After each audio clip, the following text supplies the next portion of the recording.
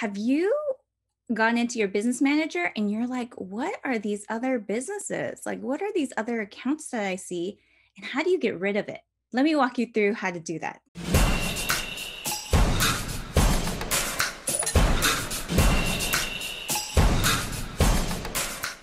In this video, I'm going to show you how to get rid of those unnecessary businesses that you see sitting in your business manager account. So why would you want to be removed from the business manager? So if you have access to different business manager accounts, maybe they were customers or clients of yours, maybe they're just friends and you guys are just working on something together.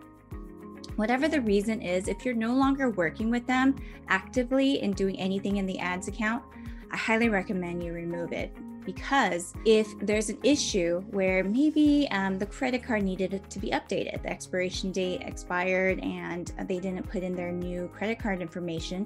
And so when ads were run and they tried to charge the card and the card didn't go through, it becomes a ding, right? That ad account is going to have a problem. It's going to have a little red exclamation mark. But because you're affiliated with it, because you're tied to that account, now you're going to get dinged.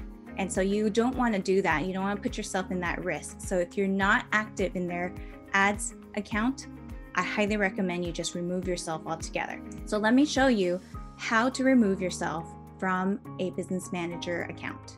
So when you go in here, go down to the business manager that you'd like to remove yourself from. And I have that up right here. So when you click on that, it takes you to this page. Click on business settings over here, and that will take you to this page.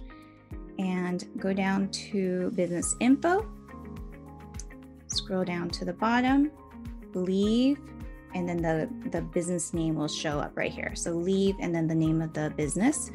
So you click that button, click leave twice. You are successfully removed. Awesome. Dismiss. And don't be concerned if you still see it on the main business manager as being here still. It does take them a little while for it to fall off. So as long as you went through those steps, you are in the process of being removed from the business manager. And I highly recommend you take some time to do this every so often, maybe every 3 to 6 months. Just go in there, see which accounts are not active, which accounts you're not using, and remove yourself if you're not involved in that business in any way. I hope this helps. Thanks so much for watching.